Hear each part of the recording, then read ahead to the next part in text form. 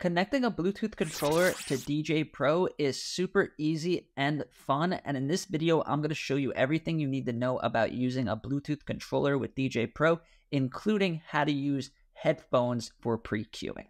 Number one is, with a Bluetooth controller, it is not going to have to be plugged into the iPad, but it is going to have to be plugged into a power source, so either plugged into the wall, or if you get a good portable battery system or something like that, then you could basically bring it anywhere, but the controller needs to be powered by something besides your device.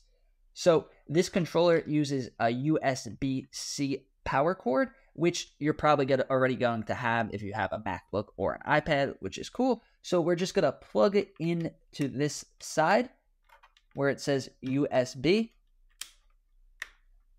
And now we see it light up. So now the controller is powered on, but it is not connected to our iPad.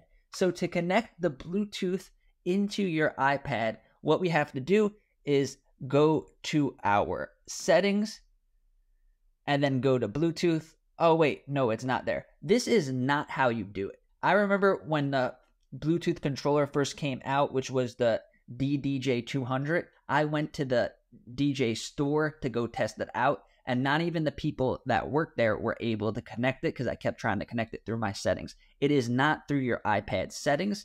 It is going to be through the Djay Pro settings. So we're going to press this middle button here, and then if you're in modes, you're going to have to go over here to the right to settings. And now in settings, we are going to go to MIDI devices. This is where you map your controllers and anything you need to know about controllers and hardware. So what we're going to do is we're going to scroll down the third one down, which is Bluetooth MIDI devices. And then now we're going to see if your controller is plugged in and in range, you are going to see your controller. Djay control mix input output. We are going to press it. And now it's connecting. And now we are connected to our Bluetooth controller. We see that our controller is connected with Bluetooth. So right now, this controller is connected to the iPad. It is controlling the iPad. So there is no latency with these Bluetooth controllers. It's similar to using an Xbox controller or something to play Call of Duty. If you play games, you know that there will be no latency with the controller. So that is how it is. There is no latency, and you could DJ like this. And right now, this controller is hooked up to the iPad, and then the audio is coming out of this Bluetooth speaker. So it's completely wireless. There is a downside of doing this.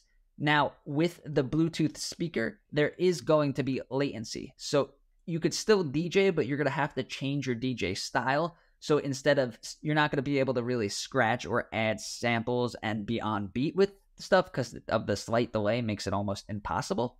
But if you're just casually DJing or DJing for fun or nothing crazy, then this is perfectly fine and you could still DJ and mix your songs together. You just have to do different transitions. But now what happens if you want to use this without latency to the speakers and if you want to use it to pre-queue with your headphones?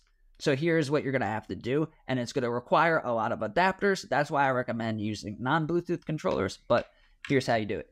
First of all, if you're using a USB-C iPad with no headphone jack, you're going to need one of these. What this does is it goes into the USB-C and then gives us a headphone port, and most importantly, it charges the iPad. You could get them that don't charge the iPad, but then you're not going to really be able to DJ for a long time if your iPad runs out of battery. So we're going to plug this in. So that's one adapter. Plug that in. Plug in the charger. So now it's charging and we have an audio cable. But if you were just going to connect it to the speaker, all you would have to do is plug your audio cable in here and then plug it into your speaker. But if you wanted to use headphones, which makes DJing a lot more fun and easy, then we are going to need something else. This is the headphone splitter. This comes in the box with the Control Mix Djay controller. or you could get one online. I'll leave a link down below. Tractor makes a pretty good one, but not all cables that look like this and have the same connections are going to be able to split your output for DJing. It has to be specifically made for DJing. Plug this into here.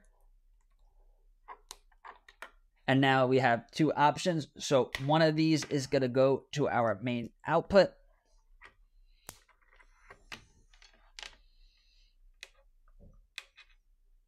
One of them is going to go to our headphones. So now we have audio adapter in our iPad. We have splitter cable into that audio cable. We have our audio cable going to our speakers, and then our headphone going over to our headphones. Now we just have to do one more thing. We're going to press the middle button, and then we are going to go to audio devices. This is different from the last update, so pay attention. We're going to go to audio devices, and then now we're going to go to pre-queuing, and then with pre-queuing, we're going to press split output. So you have to have split output on in order to use the output splitter headphone cable. So now